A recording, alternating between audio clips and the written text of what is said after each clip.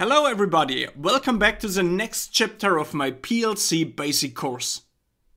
In the last video we created the program for a training system. We used the programming languages ladder logic, function block diagram and SCL. At the moment our project is still just a file on our computer, but we are about to change that now. Our goal for this video is to connect the computer to the PLC and transfer the project to the controller. This is called a download. In the next few minutes I will explain exactly how to do this. The first step is simple. We need to physically connect our PC to the PLC. Each device has a LAN port, and with a standard network cable we can connect them. Here is what it looks like. If your laptop does not have a LAN port, you can use an adapter or a docking station. However, as a PLC programmer, I would personally only recommend laptops with a real LAN port. The next step is a bit more challenging. We will set the IP addresses for our computer and the PLC. The IP address is essential for devices in a network to communicate with each other. As a comparison, imagine a room full of people. If you want to talk to someone, you need to call them by their name. An IP address is essentially the name of a device in a network. This name must be unique, because it is the only way the devices can clearly identify each other. The IP address of the PLC will be 192.168.0.1. This is the default IP address automatically set in the device settings of the TI portal. Of course, you can also use a different IP address if you want to. Our computer is also part of the network and needs its own unique IP address. I have chosen 192.168.0.99. You will notice that the only difference between the two IP addresses is the last part. This is called the host part. The other sections are called the network part. The ratio between the network part and the host part is defined by the subnet mask. The sections containing 255 are the network part. The section containing 0 is the host part. As a beginner, you don't have to memorize all of this. What is important is that the host part of our IP addresses, the last section, must always be different. Alright everyone, here is what we are going to do now. In the first part we will set the IP address of our computer. In the second part we will set the IP address of the PLC.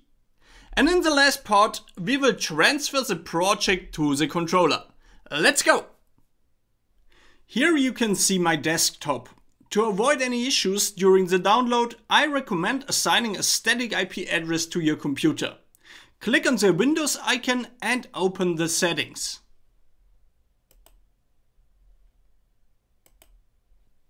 You can set a static IP address under Network and Internet. We are connected to the PLC via Ethernet. Please make sure your CPU is powered on and the network cable is properly plugged in. By clicking on Edit, we can assign a static IP address to the device. The version our PLC needs is called IPv4.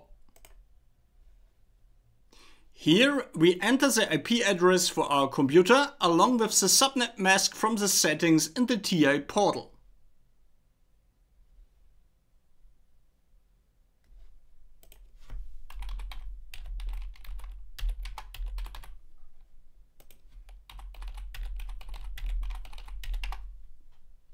Now click on Save. We can see that the IP address has been successfully applied. The PLC and the computer communicate through this interface. The name of the interface depends on the manufacturer, so it might be different on your system.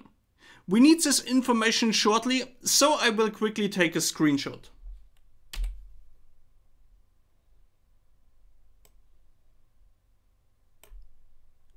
Now let's jump into the TIA portal. Next, we will check if the PLC is accessible from the TIA portal. Open the tab Online Access and look for the name of the interface from your network settings.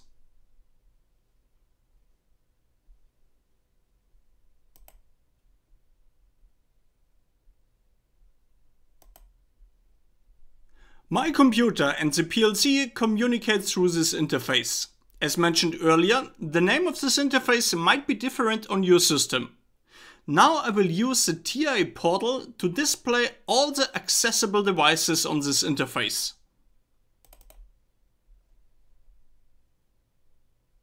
One accessible device is found. Based on the unique MAC address, I can identify that this is my PLC.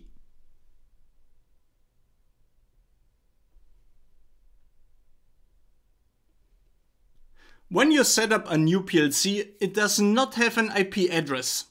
The controller is only identifiable by its globally unique MAC address, which is printed on the device. The range of functions is limited in this case. Our next task is to assign the correct IP address to the CPU. To do this, click on Online and Diagnostics, Functions, and Assign IP Address.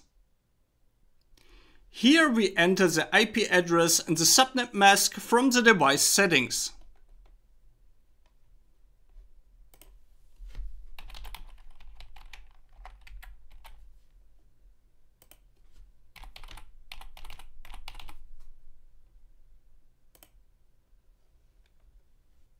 If I do another scan now, the PLC should be accessible with the correct IP address.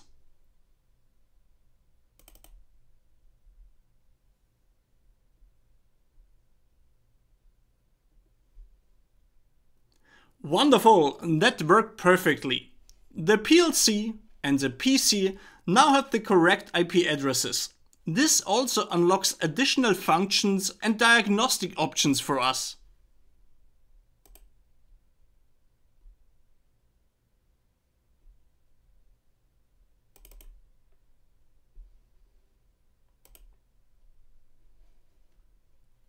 Here you can see important information, for example, the current firmware version of your PLC and if the PLC is in run or stop mode.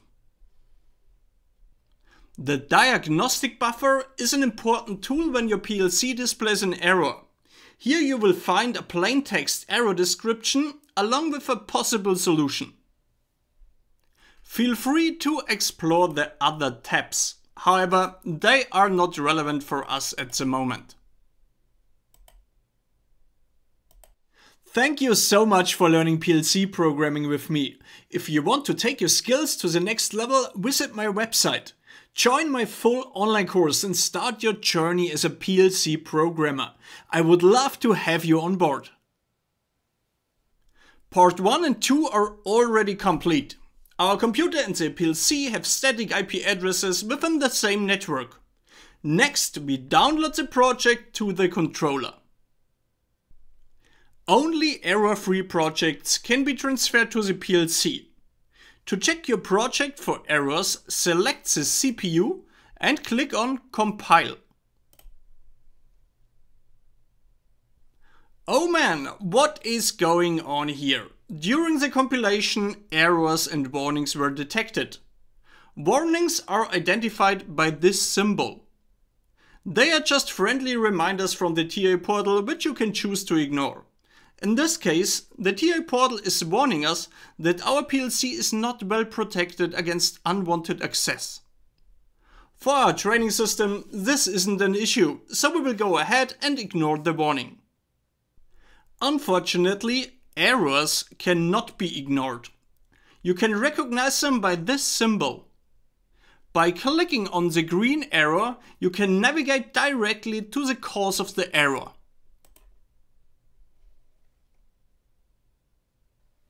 Oh, something is wrong here. It seems I forgot to assign the output. I will quickly fix that and recompile the project.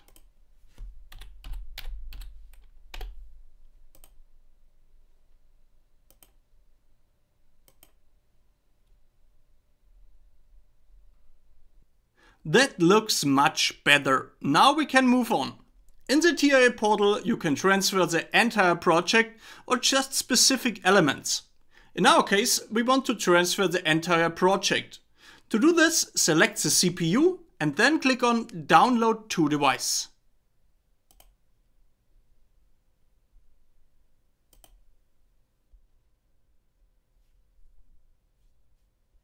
Here you can do another search for reachable devices. Our PLC is already accessible as indicated by its IP address. If you want to be absolutely sure, you can use the blink function to identify the device.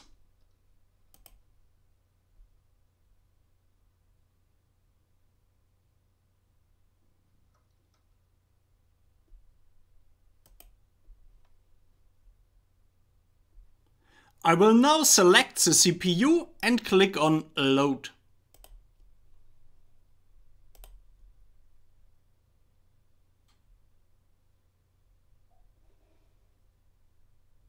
Before we can download the project to the PLC, it will be checked for errors once again. This ensures that it is not possible to transfer a faulty project. In our case, we receive another warning about the security level, but we can ignore it again.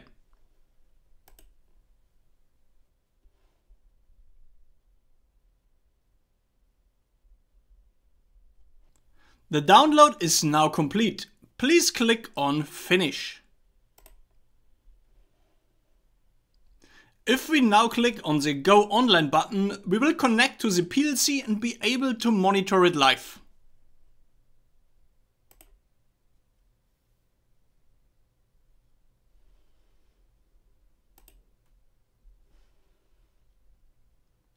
As you can see here, the PLC is still in stop mode.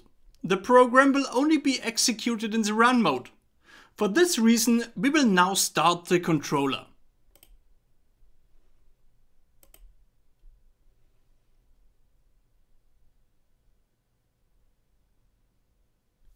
Alright everyone, we did it! We successfully loaded the project into the controller and started the PLC.